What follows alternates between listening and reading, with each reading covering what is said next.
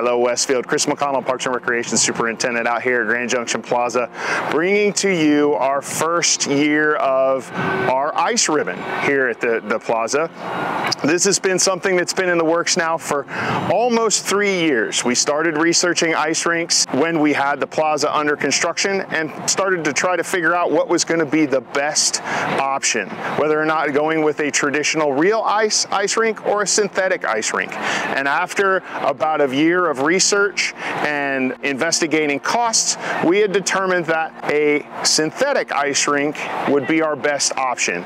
It allows us to have the ice rink open any weather, any temperature, for as long as we want, any time of year, which is a really cool feature of this. You do skate on it on traditional ice skates. It has 90% the feel of traditional ice, so most of us novice skaters won't know the difference between this and real ice. The rink, after we purchased it, was shipped over from Spain where it was manufactured, and we started this week at the beginning of the week assembling it. It's basically like putting tongue and groove flooring together. We have big 3x5 section panels that go together and are pinned together, and then we put up the dasher boards to make this wonderful ribbon out here. We have a few more things to do to finish up the construction of the rink, as well as to decorate for the holiday season at Grand Junction Plaza, and we'll be ready for the grand opening of the rink for the general public starting the 18th. And once it's open, it will be open on a regular basis Thursday, Friday, and Saturday for 90-minute skate sessions. The cost is $13 for 12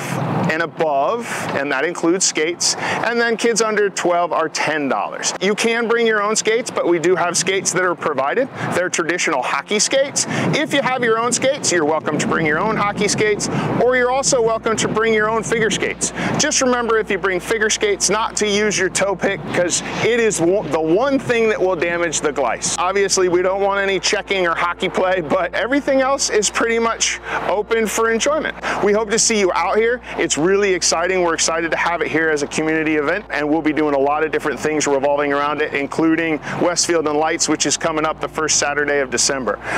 Westfield, this has been a long project for me, and I'm so excited to be able to provide it for you guys here at Grand Junction Plaza, so please come out and enjoy it when you can. Thanks, and have a great one.